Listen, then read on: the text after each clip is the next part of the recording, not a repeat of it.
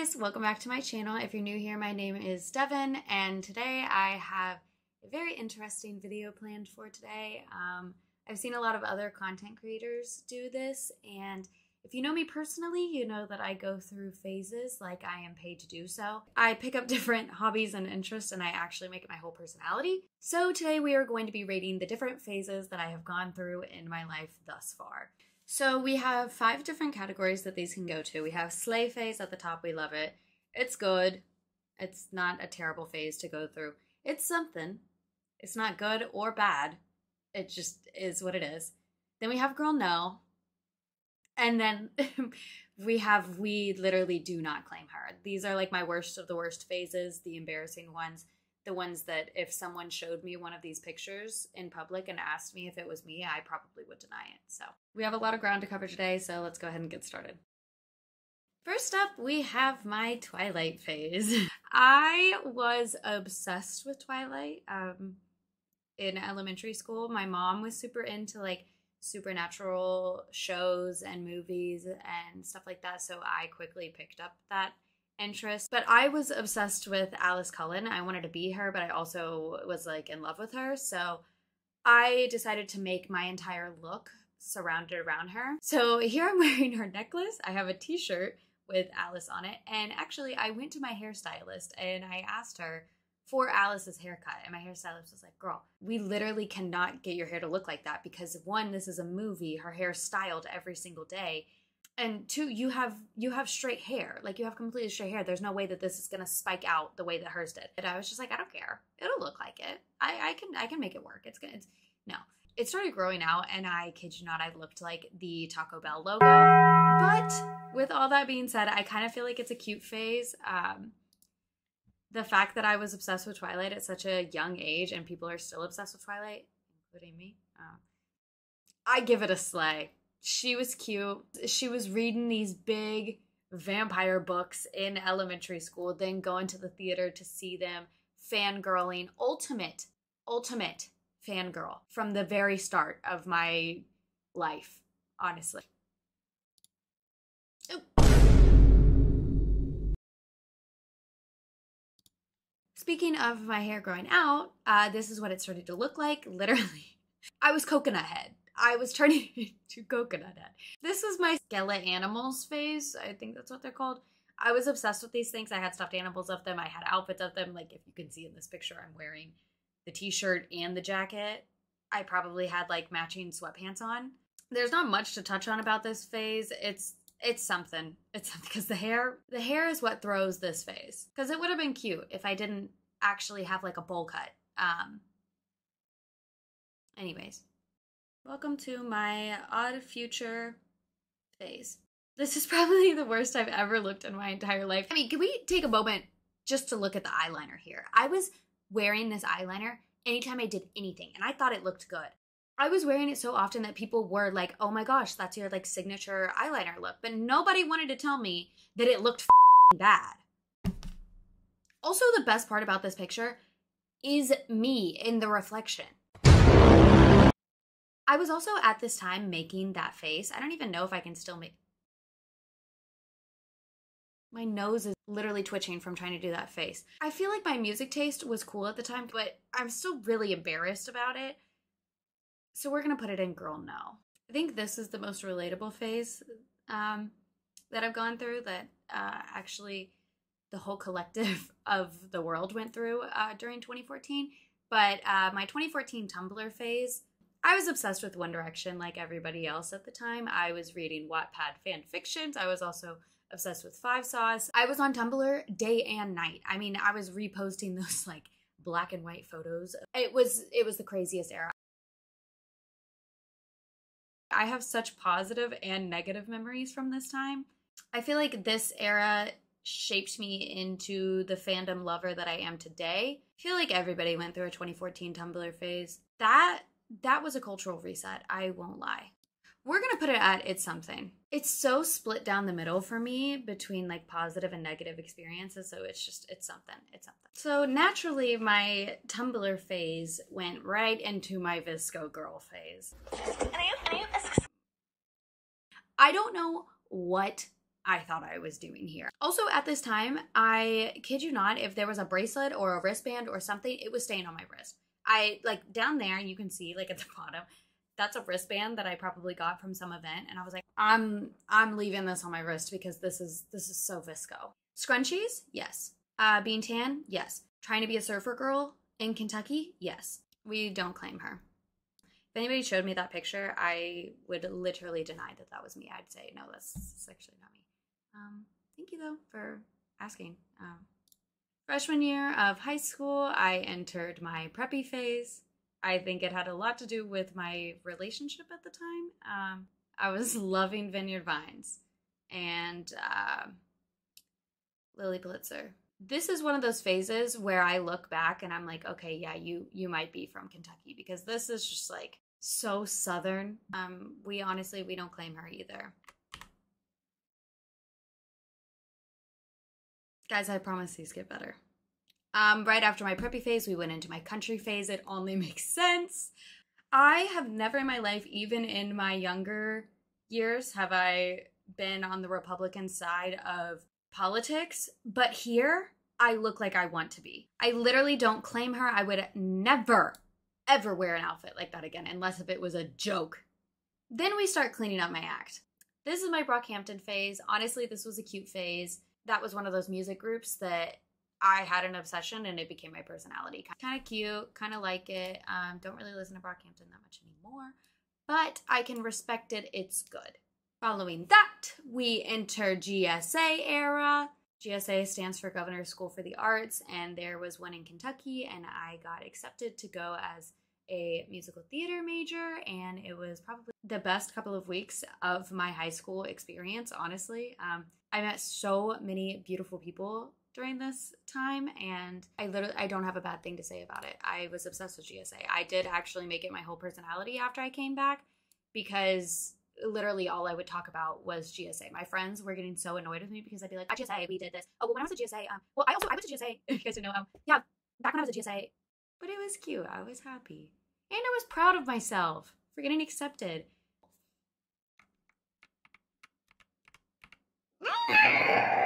This was my first ever breakup. I was heartbroken.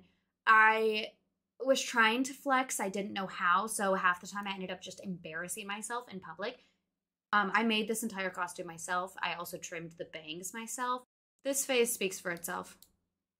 Here we have my first blonde phase. I was so pumped for this, and I am forever apologizing to the hairstylist that had to deal with me on this day. I walked in, complete brunette. I said, no, I want to be like platinum blonde. And he was like, oh, well, that's not going to happen, but we can start the process.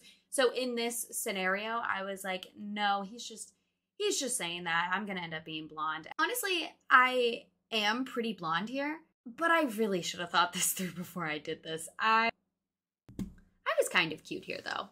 I was excited to try something new, and it was a fresh look. So, I mean, it's not all bad. It's just I would actually never do it again. So we're going to say it's something.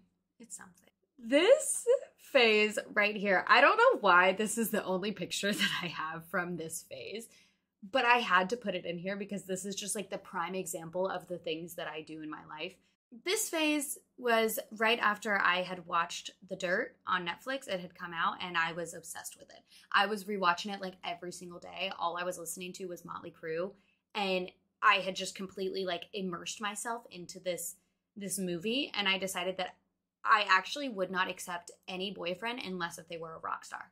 Like a full-on rock star, like Nikki Sixx. Like that's what I wanted. I didn't want anybody else unless if they were a rock star. I was like trying to seek them out. This is the photo that best shows this phase. It's atrocious. But I'm going to say girl no, looking back on it, because it's kind of embarrassing. Then we enter my EDM phase. Honestly, I really liked this phase, and I still listen to a lot of EDM. But this was when me and my friends went to Bonnaroo that summer, and the majority of my time at the EDM phase, I would go there by myself too, and just like stand and like at a distance from the crowd and just listen to the EDM. And following that phase, I kid you not, it was like all I was listening. I can't appreciate this phase because it was fun. And honestly, the rave EDM lovers, they're really cool people. So I appreciate this phase. It's good. I like it. After the summer of me being obsessed with EDM, I started college and entered my sorority girl SEC party school phase. This didn't last very long. I was having fun and I met a lot of really awesome people at that school, but the second that COVID hit, I transferred and dropped my sorority and I was out. No hate to anybody who participates in Greek life. It's just personally not for me. I'm going to say it's something because I do look happy in the photo and I experienced good things for a period of time. But then I just kind of, I don't know. It wasn't for me. And that's fine. This phase is really interesting because this is right when COVID hit. And this is my whipped coffee phase. The chokehold that this drink had on me is absurd. I saw it on TikTok and I was like, okay, yeah, I'm going to make that. No, it turns out I made it every single morning for about 3 months. And it's like a sweet coffee. Like it's like full of sugar, like not just like your average coffee. It also takes like 15 minutes to like whip it up. But every single morning I was like, yes, whipped coffee. And this little phase of mine was also with my Animal Crossing phase. So it was like I would wake up, go downstairs, make my whipped coffee, sit on the couch. I was playing Animal Crossing while my stepdad was playing Breath of the Wild, and it was just like this whole era. I haven't had it since. I haven't had it since COVID because I think I wore myself out on it, but maybe I'll try it again soon in the future. I think it's good. It's good. Later into our COVID journeys, I entered my yoga girl, crystal girl, tarot cards, spiritual phase. This kind of aesthetic was trending on TikTok. I mean, I was spending a lot of my time watching TikToks, as was everybody else during COVID. It was a cute phase. I'm gonna put it out. It's good. It was a nice little time. After COVID, I had transferred schools and I was now going to school in Kentucky, and I entered my Depop seller phase. And this was kind of a cute phase of mine just because I was a girl boss. I was over here just like thrifting clothes, revamping them, reselling them, just like making my bag. It was kind of nice. I was working at a coffee shop during this time. This was also the time when I had gotten Casper, so I felt like there was a lot of different things that were happening in my life that were positive. I also got my nose ring during this time, which I no longer have, obviously. She was kind of killing it during this time. The only thing that I will say is that my hair is god-awful. I mean, she was in her bag. She was a moneymaker. I respect it. It's good. It's good. Then we have the first time I dyed my hair black, which honestly was a phase. The first time I dyed my hair black, I didn't like stick with it. Clearly, I came back to it later in my life, but I felt like I had never had my hair this dark in my life. So like I got my hair done and it was a game changer. I was like, yep, I'm unstoppable. This phase also clearly had an impact on how I have my hair now. So it's good. It's good. That winter 2021, we have No Way Home phase, which honestly, this isn't really much of a phase just because I had loved Spider-Man my whole life and I still obviously love Spider-Man and talk about Spider-Man now, but it was the period in which I was posting about this movie and my love for Spider-Man on TikTok. Because I started posting about Spider-Man on TikTok and I started getting a following, which was crazy. And now I'm here. It's crazy how much my life has changed simply because of this movie and talking about my love for this movie. And I could not be more grateful. The experience that I had in the movie theater watching this, it was an unmatched era. It was so cute. Slay. Here is my fashion magazine era. If you guys didn't know, before diving into social media and stuff like that, I was actually getting my degree in graphic design. So this is when I was working for my school's fashion and lifestyle magazine, which that was really cool just because I was with a lot of creative people day in, day out, and I felt like we were creating really cool stuff. Yeah, I mean, I still like graphic design. I consider it to be more of like a hobby now rather than the path that I want to follow for my career. But I mean, it was cute. I enjoyed it. It was good. It was good. Getting into my more recent phases, this is after I had just arrived to LA and I completely was in my cool girl phase. This was also at the time that I did not know that I was going to be living in LA. I just was originally going to be here for 2 months and then I was going to go back home and finish my degree. But yeah, this was when I was obsessed with like going out to the clubs and I just wanted to be in the scene of LA. I'm going to say it's something though, just because I kind of got to LA and was running around like a chicken with its head cut off. But I don't know. I've changed a lot. I've changed a lot in the past 8 months that I've been here. And that was when I first got here and really didn't know anything about anything. Next, the phase that you all probably most likely found me from, unless if you were a Spider-Man OG. My cosplay phase, which I'm still kind of in because it's the content that I do sometimes. But this is like prime, like really intense part of my cosplay phase. This was when I was knocking out probably like 2 cosplays a week and it was fun.